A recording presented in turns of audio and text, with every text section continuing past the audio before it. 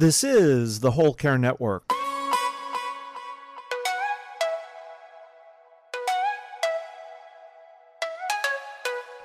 Helping you tell your story one podcast at a time. Content presented in the following podcast is for information purposes only.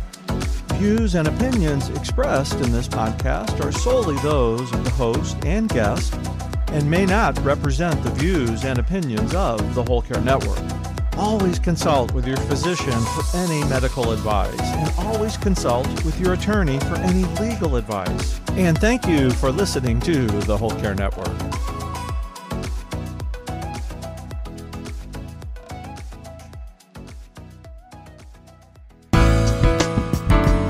It's one of these things a lot of people don't think about advanced care planning before they hit their 60s or their 70s. And you got to look at your lifestyle. It's just being realistic. And we all have that kind of stuff. And even if you're not engaged in sport, just think of how many car accidents happen every day. Even the safest driver can get hit by a terrible driver. So it's not just an old thing. It's not just a serious disease thing. It's not a chronic disease thing. It's a human thing. This is the Heart of Hospice podcast with Helen Bauer.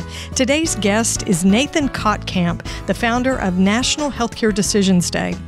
Whether you're a family caregiver or an end-of-life professional, the Heart of Hospice is here to enhance your hospice experience by connecting you with information you can use about end-of-life care.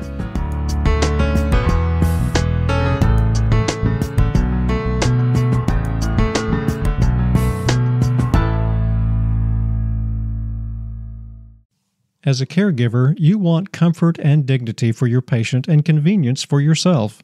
The Quick Change Wrap offers all of that with a life-changing way to address male incontinence. It folds around the source of urine and wicks it away, protecting surrounding skin, clothing, and bedding. Use the Quick Change by itself or with an adult diaper for superior protection. A single caregiver can quickly change the wrap with no lifting or turning the patient. 800 hospitals use it. Now you can get it at home. Visit quickchange.com now. Now here's today's episode. Nathan Kottkamp was a fantastic guest, not just because he's warm and extremely knowledgeable, but he's doing work that's so vital, and it dovetails with what we do in end-of-life care.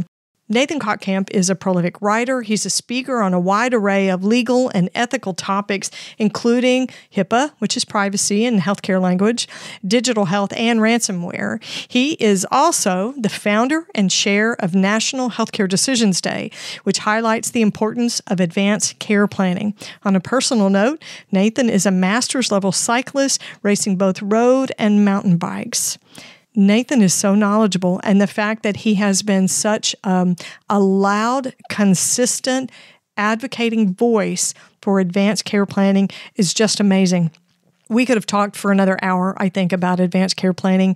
I love it that he shared some of his personal story. You'll get to hear that as well.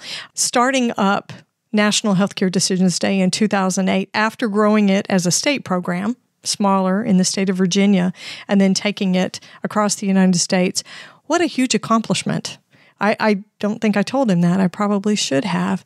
But what a huge thing to develop a national conversation about end-of-life wishes, because that's what it is. He's even talking about maybe the word healthcare decisions isn't the most accurate title for the day, and they may move to something else that's a little more comprehensive. Human decisions, quality of life decisions, there's so many things to think about. But before I give away the whole interview, here's my conversation with Nathan Kottkamp.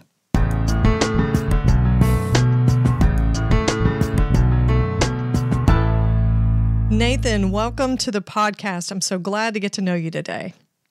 Helen, thanks so much. We're going to jump in. You're an overachiever, Nathan. in my eyes. I've read your bio. I know all the stuff you do. You're a cyclist, you're an attorney, and you are definitely one of the most vocal advocates for advanced care planning in the United States. So much so that you founded the Virginia Advanced Directives Day back in 2006, and then you took it nationally across the United States as National Healthcare Decisions Day in 2008. What was your impetus for getting started with the Virginia Directives Day? So it all started in college. I have a master's in bioethics that came after studying ethics at the College of William & Mary, and I got to see all sorts of different things. But I had an internship with an end-of-life group in New York, and I don't recall the specifics, but we had this one day where we set up this little table in the lobby, and we were handing out advanced directives forms. And, we probably handed out about 20 or something like that, but it sort of sparked something. And when I went into practice as a lawyer, one of the very first things I did was reach out to local hospitals and said, hey, I've got an ethics degree. I love this stuff. I'll sit in your ethics committee for no charge. Will you have me? And they were like, of course we will. And almost every meeting involved some discussion of a terrible case that almost always included no discussion of end-of-life planning, no advanced directives. And it was just this broken record issue. And it was starting to annoy me, quite frankly. And this was right as Terry Schiavo was unfolding as well. And so I originally conceived of the Advanced Directive Day as technically a compliance initiative, because there's federal law that requires hospitals to ask patients about advanced directives and actually then educate the public about them.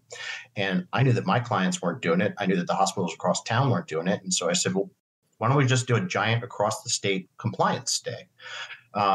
Which we did. We had 100% of the hospitals in Virginia participate 2 years in a row. And at that point, I could have tried to do the same thing with nursing homes and hospices and things like that, but that would have been like herding cats. And so instead, I said, we've got this great model. Let's try and take it nationally. And I was just in the right place at the right time. I didn't have a stake in the matter. So a lot of the big organizations have a little bit of turf battling that goes on about this topic. And so for this totally new young attorney with this idealistic vision of what we could do, people were like, all right, we'll give it a shot. And here we are with National Healthcare Decisions Day on April 16, and we are over a decade in the running, and it's getting better and better every year. That's awesome. We love participating in it. It's great conversation. I love it that it's a prompt for everybody to normalize these conversations. Yeah. Helen, let me mention this, though, because I'd be remiss if I didn't mention this. Note the distinction between where it started and where it is today. We started as Virginia Advanced Directives Day, and we're now at National Healthcare Decisions Day.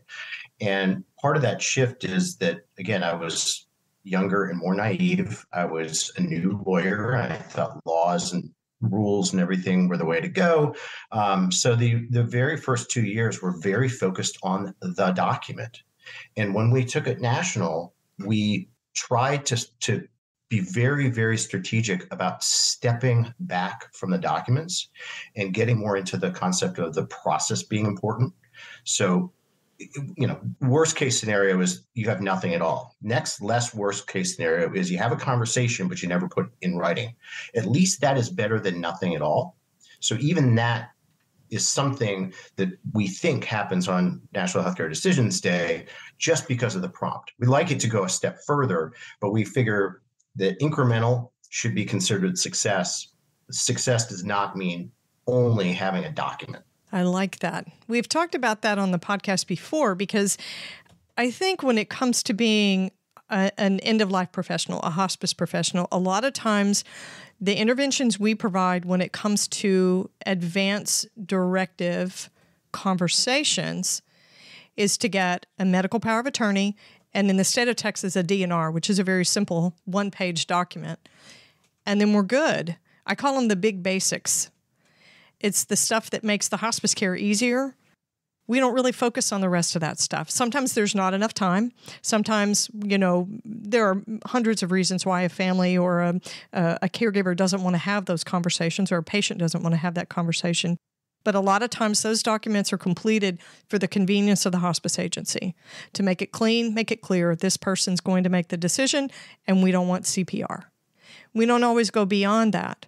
But what we know about healthcare decisions is it's a huge topic that's way more than just those two documents. People can have spiritual care directives. They need to have conversations about memorial service, funeral services, disposition of the body, the caregiving situation at the end of life, all those sorts of things. So that's great that there is a comprehensive concept around having an advanced directive, a healthcare directive conversation. I think that's really important. Yeah, I couldn't agree more. I think the place that we sometimes stumble with advanced care planning is the notion that it's really healthcare decision focused, in the realm of like, hey, I want this and I want that, and I wouldn't want this, and here's the number of days I want to do a trial of that drug. We decide that it's not good enough. And I think when we get that granular, we miss the point in a lot of cases, which is, tell me what kind of person you are. And we talk about person-centered care. I would prefer an advanced directive to tell me what the person is. Give me like your core pillars of your personality. And from that, I think I can probably direct care in an appropriate way. From my perspective, and I'm always being asked which is better, to have an agent or a proxy or a surrogate, whatever it's called in your particular state, to have that declared or to have a set of written instructions. Obviously, being where I am, I would prefer that people have both. But I have seen far too many really sad situations where there's multiple family members and they can't agree, or there isn't any family members, and despite the fact that there are other people in that person's life. And I take the position with no way of ever being able to substantiate this, but it's just my strong gut, that if someone were to identify the right person for them, and everybody is going to define the right person in a different way, but if you identify the right person for you and you never even talk at all about your healthcare choices, I am convinced that the right person will make the right choice the vast majority of the time. And no, it may not be perfect, but so many times we don't even have that because we're left with no list of the right person. And that's easy to fix. I think you've hit on something really important, because this is an uphill battle. We've been having this conversation for years to get people to have end-of-life healthcare decision conversations with us, advanced care planning conversations. And if you have the right person, they can do it without any of that documentation and possibly without a discussion. That's right. I have a personal experience doing that for a friend. And she and I never had those conversations. She actually made me her medical power of attorney legally, but when her health took a turn to where she could no longer be a voice for her own care, I was flying blind because she and I had never talked any sort of details. What I did was make decisions based on the way she had lived her life and what I knew about her.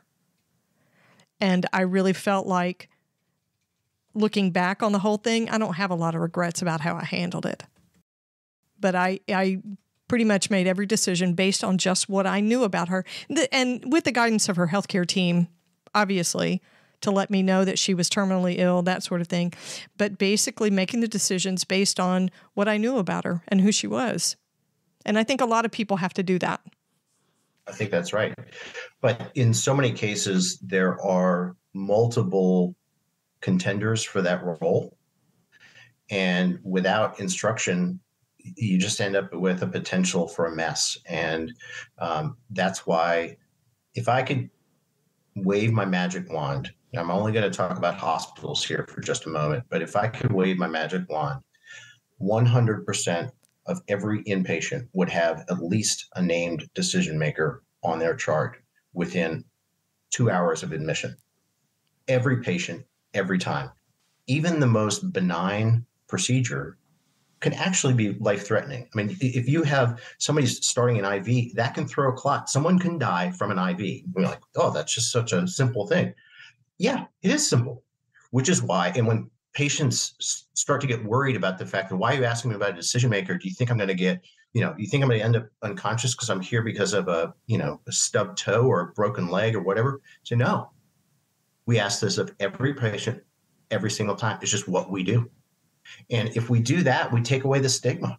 Right. But right now we make such a big deal out of it. It becomes artificially important. And because of the artificial importance of it, it freaks people out and they're reluctant to do it. When you have multiple possibilities or multiple candidates for designating as your spokesperson, I think that can cause some strife in the family. If there's not a legally designated, like a legal spouse, right? Which is a whole lot easier to identify for a person. But to pick among 6 children or siblings, or if you're a solo ager choosing a friend, I think it can cause some anxiety and some angst on the part of the person who's having to choose. So those conversations just makes it a little bit more difficult to choose.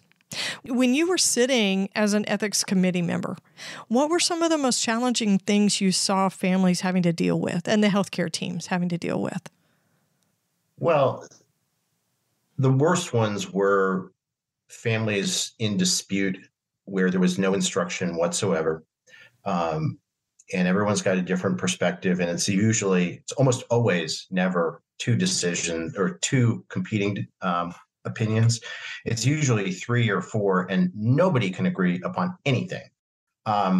Occasionally I've seen some, which is sort of a different variation on that same thing, where there is a directive and there's disagreement about what it means, or there's an advanced directive and there are concerns that the individual didn't have capacity when they made it, or that they were manipulated, or that they have a substance issue. And so how can we really trust this?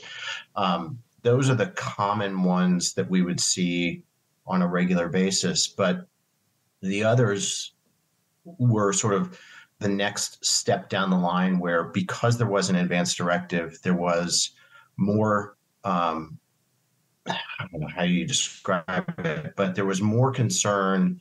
The decision-making, particularly end-of-life decision-making, particularly removal of various treatment, artificial nutrition, hydration, things like that, when there aren't instructions, even when it is obvious that it would be the right thing to do clinically, it just makes it that much harder for the people to do it, because you have this inertia problem and there's this notion that removing something is inherently bad. And so without a document that gives people the permission to do that, if you will, those were the ones that made things really tough. I can imagine you've seen some pretty challenging situations. Yeah. Well, let me share what I think is one of the it's almost pathetic, this case that I saw. It was a woman, and she was in her mid-30s, recently divorced, had a child who was 9 years old, something like that. Certainly couldn't be participating in decision-making. She was traveling through Richmond. She lived about an hour away with a friend of hers because, again, recently divorced, didn't have a whole lot of money. Undoubtedly, that friend would have been the right person for her decision-making if it weren't a parent or something like that. And this lady came in just with some abdominal pain. She didn't know what it was because of the emergency room. And about 7 or 8 hours later, she's having major abdominal surgery. And she was that fraction of a percent of healthy, relatively young people who had a really bad outcome. So she was then in a coma. And I ended up having to go to a judge to get court-ordered treatment because we didn't have a decision maker. The woman that she was living with, who again was living an hour away, ended up being appointed as her guardian, but that took a bunch of time through the court system to be formally appointed as the guardian. So $100,000 in legal fees, 2 different law firms, got the judges involved. So we're using all sorts of public resources that could have been completely eliminated with about a 2-minute conversation, because I guarantee you they asked her marital status and she says, I'm not married. Then the next question is, well, do you have a decision maker? And the notion that someone would go into major abdominal surgery without an advance directive, and he had 8 hours to do this. It's just, those types of cases show where the system breaks down in the most horrific ways, where it's also so simple to fix it. I agree. The simple conversation. You know, what I've noticed and what we know, evidence-based studies, talking to healthcare professionals in the hospital, social workers, nurses, nurse practitioners, is it's one of those, everybody's job is nobody's job. And the conversations don't get started. We don't have time. We don't have the training, and we don't have good comprehensive places to intuitively document those conversations. And I think a lot of times we just avoid that. So when you have a bucket of mud, the mud settles to the bottom. But when you start stirring it to see what's in there, the mud rises to the top and the water gets yucky. And I think a lot of times we don't want to stir all that because we don't have time to do it. And it's easy to leave the status quo the way it is. Okay, so she's having major surgery, but tons of 30-year-old people have come through major surgery and never needed a proxy, never needed a healthcare decision maker. So maybe we shouldn't worry about this so much. True, and I think it also shows where we are with some of our priorities. You know, in healthcare, there's a lot of whack-a-mole sort of stuff that different things pop up at different times. One other anecdote that I'll share is one. This happened at a hospital where I actually was a member of the the ethics committee. I was having abdominal pain. I went into the ER at 3:00 in the morning, and so I'm doing all the onboarding stuff with the intake nurse, and I remember her. I mean, she was like visibly disturbed to have to ask about my mental health status. She's like, are you safe? This and that. And that was one of those new protocols that they were asking every patient every time about mental health issues. And she never asked about my advance directive. And now I'm a huge advocate of mental health issues too. But let's just talk about the reality of the situation, which is the mortality rate of human beings is 100%. Mental health issues are somewhere around 20%. So here it is. She's really uncomfortable about asking something, and she does it anyway, about 20% of the population, and doesn't ask the thing that pertains to every single human being. So the disconnect between those is just, it's absurd, and it's frankly inexcusable. It doesn't take that much more to add the healthcare decision question after you've just asked me about suicide. Exactly. Probably makes the suicide question easier to ask. Yeah. Well, if you look at nursing school, of course, I went to nursing school a long time ago. All of us had to go through labor and delivery. It was a mandatory required class. Not all of the population has a baby. Everybody dies. I did not have a class on death and dying and end-of-life care. It's amazing, isn't it? It's upside down. It doesn't make any sense. It doesn't make any sense. You're right. There's a huge disconnect there.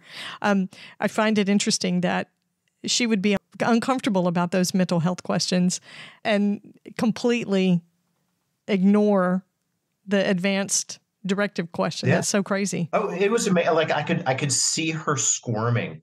And of course, I'm playing like bingo, admission bingo, because I'm also a lawyer that works on their policies and procedures. And I'm like, all right, when's the advanced directive question going to come? It just never came. And I'm thinking, this is wild. As a solo caregiver for an adult male suffering with incontinence, the nightly interruption of a bedding and clothing change ensures that nobody gets a good night's sleep. Well, now, with a quick change wrap, you can make that change quickly with no lifting, turning, or rolling over. It takes just a couple of minutes, then you're both back to sleep. In fact, there's hardly any disruption to your male patient. He doesn't even have to be awake. The quick change wrap folds around the source of urine and wicks it away, protecting surrounding skin, clothing, and bedding. the quick change incontinence wrap that is so effective and convenient it will change the way you provide care to your male patient for the better. Combine the quick change wrap with an adult diaper for superior protection. It takes just a minute or two for one person to change the quick change wrap regardless of size, anatomy, or weight of the patient. 800 hospitals use it. Now you can get it at home. Visit quickchange.com now. So let's talk about your advanced directive. So I read in your bio that you wrote your first advanced directive when you were 20 years old. Wrote it for yourself. I don't know how old you are now, so all due respect, I'm assuming it's been a few years. Yeah, it's been a long time. Have you changed it since that first edition, that first edit you wrote when you were 20? Yes, substantially. So the backstory is, again, I was studying ethics. I had a summer internship with a regional end-of-life support group, if you will. And so it was one of these things where I felt like, I'm doing the work and educating others about it. And yes, I'm 20 years old, but I can get struck by a bus just as well as anybody else can. So it's not just a question of cancer and stroke and Alzheimer's and things like that. So undoubtedly, my first advanced directive designated my parents as decision maker, which they would have been anyway under the default, which is the case in just about every state. But I did provide some instructions to them, and I can't remember what the detail was, but there were some instructions. And now I'm married and have kids, and so I've named my wife, even though she's the default, but that way I have something there. There are some specifics that I have from various life experience where I've said, I don't ever want to go to that facility. So that's the extent of what my advanced directive says. And otherwise, I trust my wife to know what is going to be the best decision for me based on 25 years of marriage. So, and again, that goes back to my notion that if you have the right decision maker, they're probably going to make the right decision for you the vast majority of the time. And I trust my wife to do that. So when you did that first iteration, when you were 20 and your parents were designated as your decision makers, did you sit down and have conversations with them about what you wanted? Yes. How did they take that? Oh, great. Well, see, the other part of the backstory is my mom's a midwife and my father's a professor. And so they were sort of primed in a way to have that conversation that most parents probably aren't. But, they were grateful for it. They thought it was great. And I think part of where I am today goes back to that conversation. They treat it as something normal. They're like, yeah, our son's studying ethics. Of course, he's going to talk to us about end-of-life care. And that's the way it should have been. It shouldn't have been this momentous, oh my gosh, we need to schedule time. And this is, we're all going to be upset. We're going to hug it out when we're all done because, I can't imagine when you're gone. It's look, it's going to happen to all of us. I got a stake in the game. I'm going to tell you what I want. And God willing, we don't have to implement it. But if it's there, if we have it, so be it. And you mentioned that I'm a cyclist, and it's one of these things that, I talk with my wife about this all the time, that if I get struck down while riding my bike, that's okay. I'm out doing what I absolutely love. But in my, 30s and 40s, I'm just statistically, as a cyclist, more likely to get hit by a car than the average person.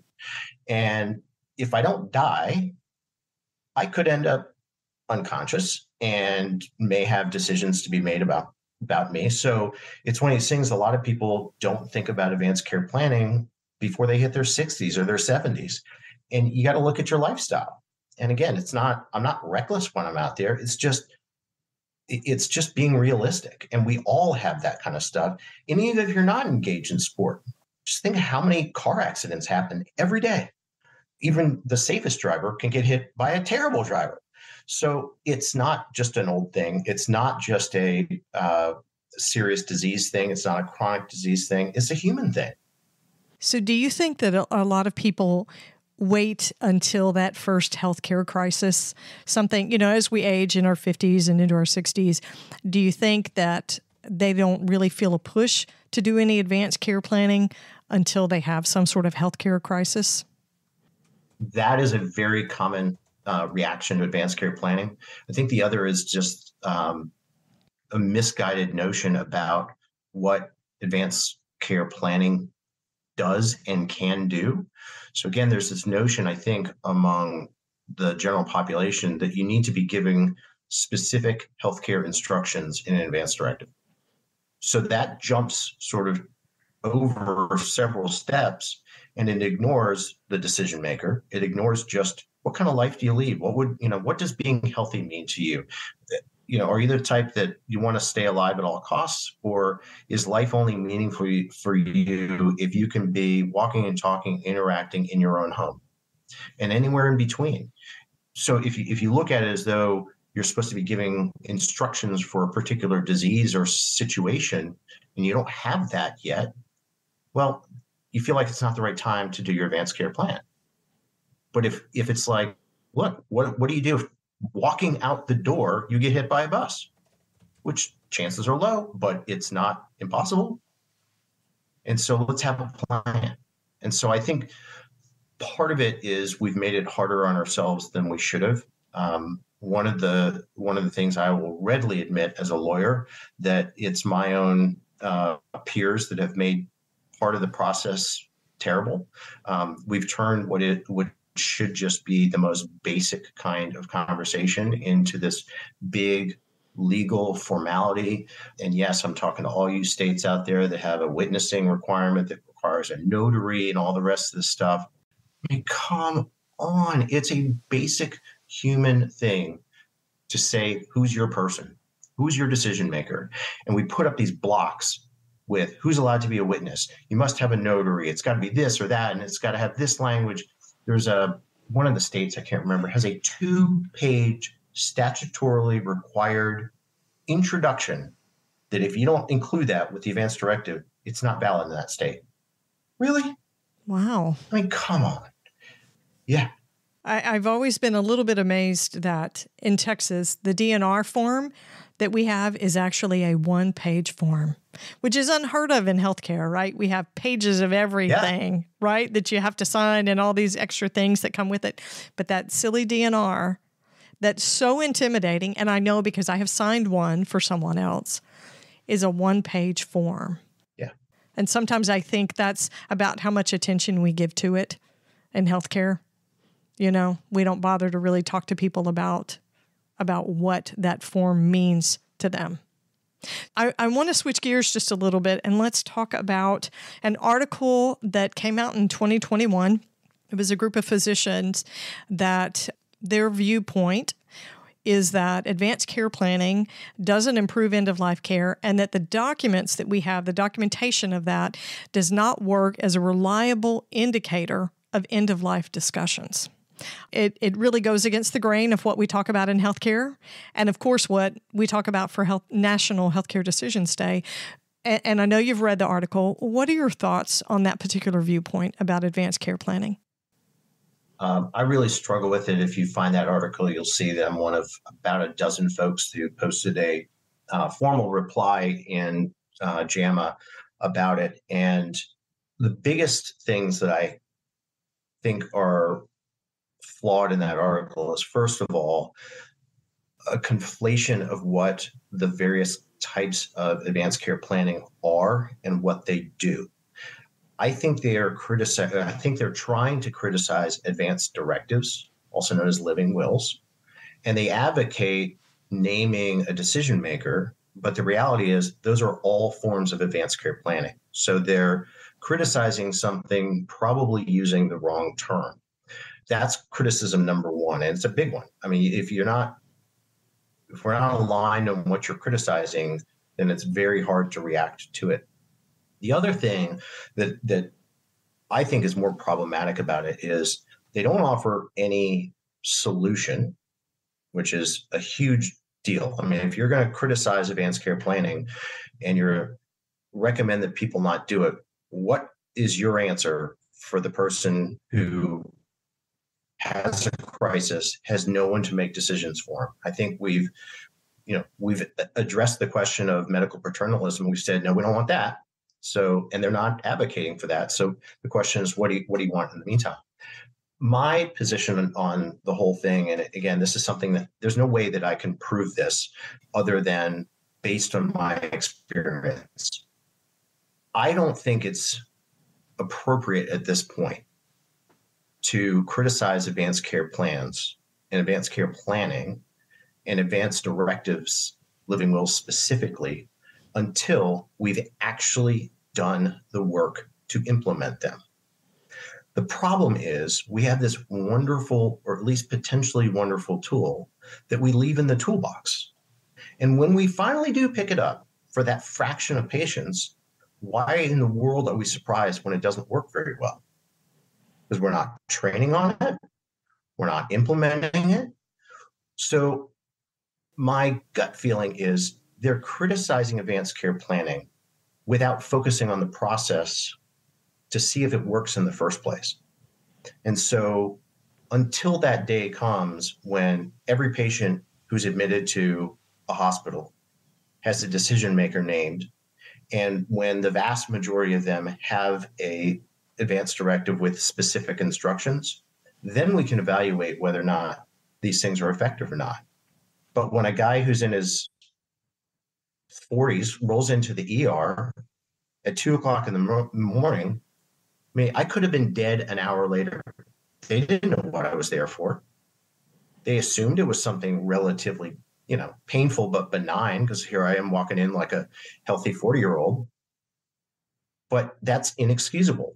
So the criticism about advanced care planning and advanced directives being imperfect is it's misplaced at the moment. I'm happy to have the dialogue about whether or not we can improve upon them after we've given them a better shot. But I just don't think we're there yet. I think it's too early to say that the process is bad, at least without offering a solution or an alternative. So I guess I have a multi-pronged criticism of that article.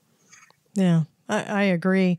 Inconsistency, no standardization in the tools from state to state. No standardized training, inconsistent training, lack of training completely. I think there's so many things that need to be polished and refined before we even get to where we can say, okay, now we can look at it to see whether it works or not. Yeah. Well, the other thing is that and the medical profession needs to turn a mirror on itself too. There's studies out there that indicate that in cases where people have sort of defied the odds that they actually have an advanced directive, that in overwhelming numbers of cases, the physician doesn't even know about it. So how can you possibly know whether or not the document is effective in implementation if you don't know it's there? You're obviously not implementing it. So like that alone is evidence that we've got to do better. Right. I agree. So Nathan, if you could have the opportunity to sit down and talk one-on-one with someone who is actually facing a serious illness, what wisdom and guidance would you offer about having those advanced care planning discussions? I try to focus on character and values and not medicine. And the reason I say that is there's a lot of people who have created advanced directives that have like this giant, almost like a laundry list or a cookbook of things. If I have this, I want you to do that. If I have this, I want you to do that. I only want this for this many days, and I want this and that and the next thing. What happens is they end up in an end-of-life situation, incapable of making decisions for themselves, and the thing that strikes them is not on their list. So you can sort of guess what they might want from all the other things that they've given you this laundry list about things, but they haven't told me about what it means to be in love. What does it mean to be healthy? How important is dying in your house? Those kinds of things are fundamental to who that person is. And if I know those fundamentals, that gives me a lens to look at the specifics of their care situation and enables me to make a choice. So I don't want medical lingo in advanced directives, and I discourage it. I I also strongly discourage people from using superlatives in any sort of way. Always and never are terrible words for an advanced directive. They're usually overly broad and probably not what you actually intended. You're envisioning a situation that probably isn't going to be your situation, yet you say, I always or I never. And that's really, really problematic. So I like advanced directives where there are instructions to have some leeway and to say, here's what I conceive of from my position of relative health today as the type of thing that I would want you to try for about this much time, but I'm not going to give you hard and fast rules. That's what I want people to focus on. That's just quality of life, Nathan. Yeah. That's what you're asking about. Who are you and what means quality of life for you? Yeah. And isn't that so much easier than trying to delve and decipher all those medical terms and literally trying to create a list, diagnosis-specific directives? It's just not possible to predict all of that. There's no way. No. And, a lot of the issue, too, is, we know we should do this for ourselves, just the same as having a regular financial will, and so many people don't. But there's also, there's a lot of recognition by people that their loved ones are not going to live forever. Remember, we've got 100% mortality rate here. And they don't want to talk about it. And so that becomes a challenge when aging parent is getting sicker and sicker and has a fall and has this and that. And people are reluctant to bring up the topic because they feel like it's just going to upset them and things like that. And so in that situation, I recommend sort of flipping it around a little bit and trying to appeal to the individuals caring for their loved ones and say, Mom, I don't want to upset you with this question, but there may be a time when I have to make decisions for you. I love you so much. How can I honor you? How do I express my love for you if I have to make decisions? How can you not answer that question? Right. That's way different than going and saying, hey, Mom, if you're unconscious, what do you want me to do? It's so much of it is in the framing and making it a relational issue as opposed to a medical issue. Because isn't the decision making for someone else's care, isn't that a relational issue? Absolutely. It's a human issue. Yeah. Yeah, absolutely. So Nathan, when you have created and updated your own advanced care planning, what have you learned about yourself? Because this is an intensely personal discussion and plan. What have you learned about yourself from that, doing your own? Man, I wasn't prepared for that one. You have a grin on your face. Yeah, that was on the list, Nathan. Yeah, well, I think probably the biggest learning moment is just realizing the evolution of what the process and the forms are supposed to do. As I mentioned, when I started this whole thing, it was very document focused. It was, if I give you some instructions, you'll know what to do because I've told you what to do. And I'm sort of envisioning the various life scenarios where that type of instruction was going to matter. And as I've gotten older and I've had health adventures of my own and lived experience of all different types, I have seen the way in which decisions have to be made for me at times, for others at times, where I don't get to be a participant to the full extent because I'm having some sort of issue or a loved one is having an issue. And so moving from just a document with instructions to more of a conversation about who I am as an individual at the end of the day and the type of life that I lead today and would like to be, carried through if I had the opportunity, and when it's okay for me to say that situation, that condition of care, those drugs, those machines are far enough from sort of the narrative of who I've been my entire life. It's okay to let me go. And that's something that you just don't get to without thinking about it on a regular basis.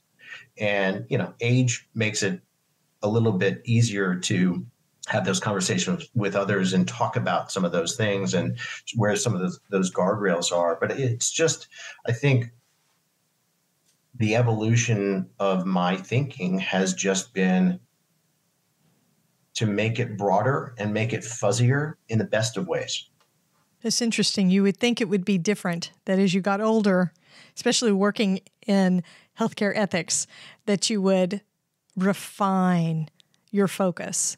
And yet you're saying, make it a little bit broader. Yeah, make it a little bit broader. Yeah, it's the furthest thing from it. And it goes back to my thinking and why it is that if I'm trying to educate the world and I'm trying to use April 16, National Healthcare Decisions Day, as a way to bring people as close to my knowledge place as I can, I got to focus on the squishy stuff, not on the decisions stuff, not on the medical choices.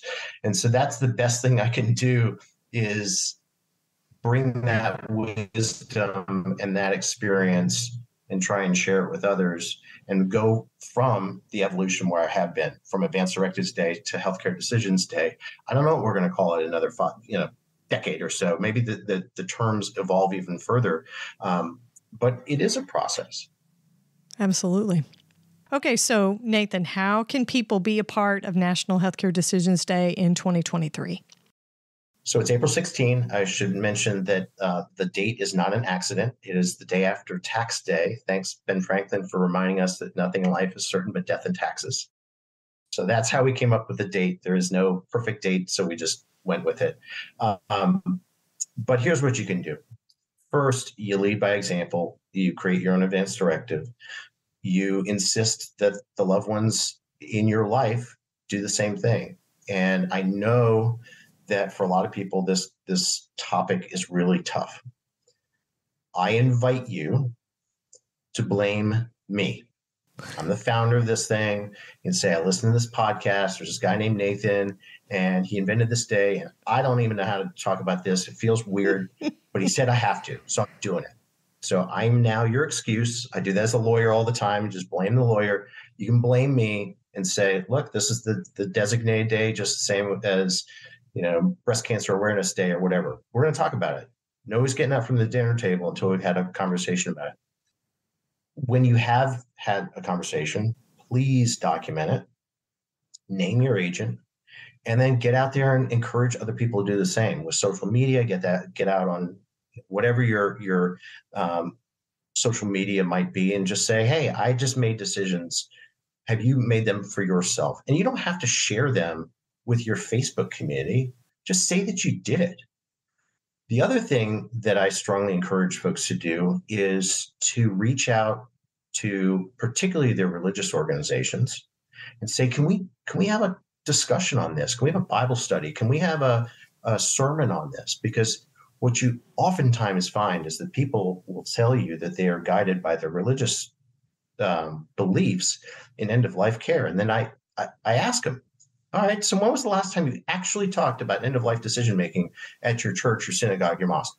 And they give you a blank stare. So, well, how do you know? So where's your source of guidance? And so that's another one where I think people can reach out and say, I want this topic. Can we do something? So that's another way to do it.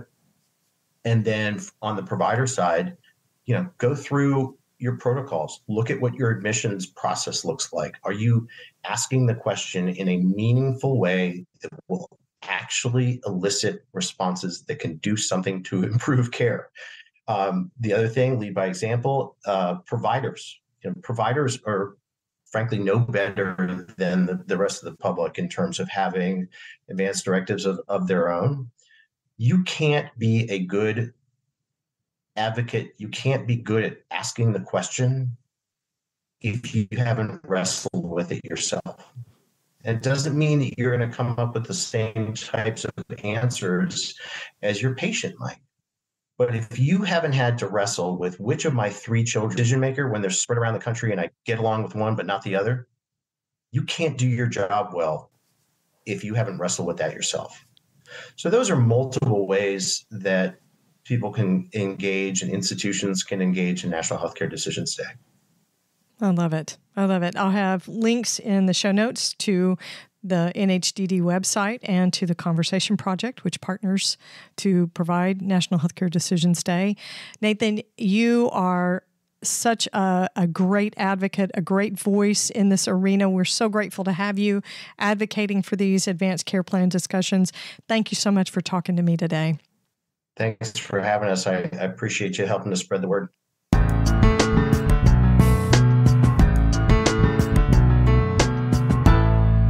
Like I said, I could have talked to Nathan for another hour. There's a lot to unpack when it comes to advanced care planning not for patients, but for people.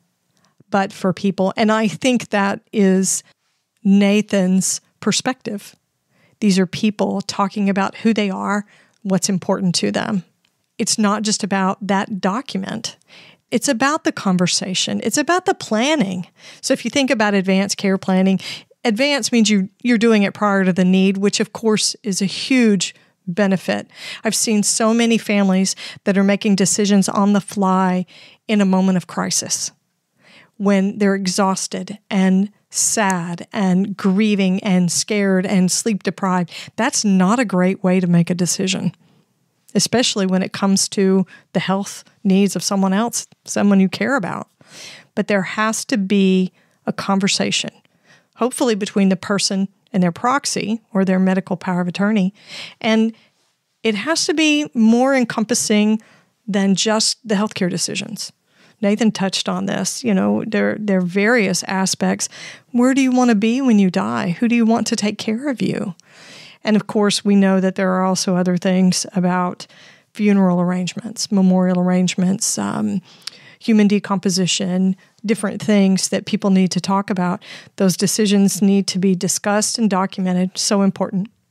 One of the things that he focused on that I really want to highlight is talking about if you have the right decision maker, they will make the right decisions. If you have the right decision maker, they will make the right decisions.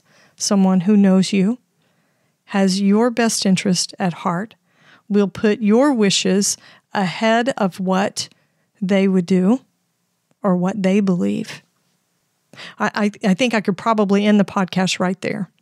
If you have the right decision maker, he will make the right decision. We need advanced care plans because we're human, not because we have risky behaviors or there's a potential for an illness, a chronic illness, a genetic illness, but because we're human. We need to encourage people to focus on values and personality instead of healthcare decisions. Like Nathan said, it's a relational issue.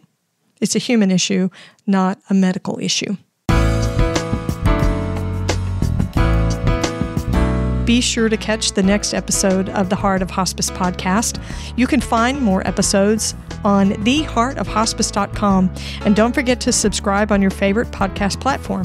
You can connect with the Heart of Hospice on Facebook and Instagram and send your questions or comments by email to helen@theheartofhospice.com. And remember, no matter who you are or where you are in your hospice journey, you are the heart of hospice.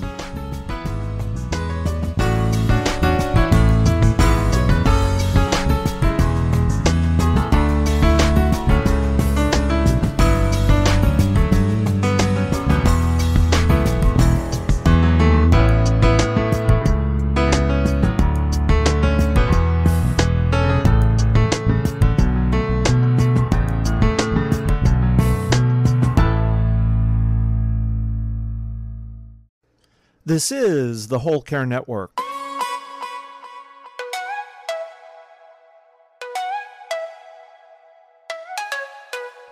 Helping you tell your story one podcast at a time.